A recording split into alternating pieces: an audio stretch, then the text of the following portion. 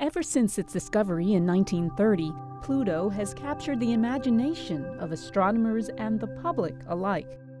It's the frontier. It's the outer edge of the solar system. A solar system filled with rocky planets like ours and gas giants like Jupiter.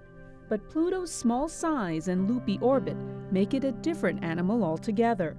Astronomers have recently reclassified it as a dwarf planet. This is really a new beast, and it's the first of this breed. Not long after the Hubble Space Telescope was launched in 1990, astronomers focused the new observatory on Pluto and its large moon Charon.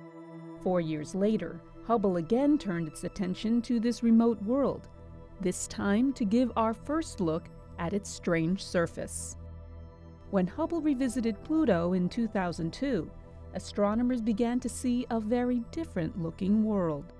Pluto got redder, markedly redder, just over that very short time span. I was expecting that if we would see any change at all, it would be very, very subtle, and instead it seems like Pluto is changing perhaps a little faster than I would have expected.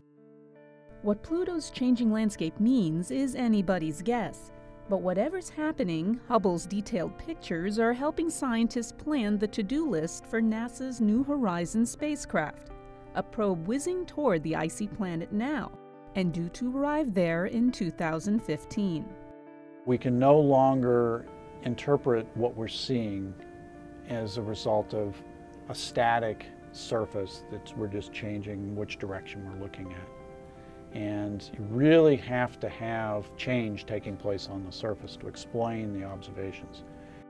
Observations that hint Pluto is not just an oversized snowball, but a dramatically dynamic world on the solar system's final frontier. From the Space Telescope Science Institute in Baltimore, Maryland, I'm Mary Estacion.